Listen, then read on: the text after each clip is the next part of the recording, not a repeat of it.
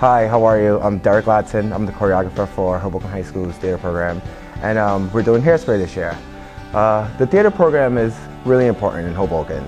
I'm an alumni from Hoboken High School. I did theater about 10 years ago here at the school, and just working with Paula Ohouse and just the kids in the program, it's kind of like having like another family.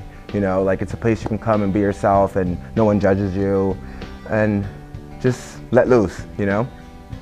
Working this year with this cast, it's a bigger cast than last year's cast. I say last year we did Aida. It was about 30 people in the whole show. This year it's about 80. So it's been challenging, but the kids are great. They're excited. They come to rehearsals every day. They work hard, you know, and most of them don't have anything else to do after school, so theater kind of is like their safe place, you know? Yep. So come see Hairspray at Hoboken High School March 25th, 26th, and 27th. It's going to be a great show. Thank you.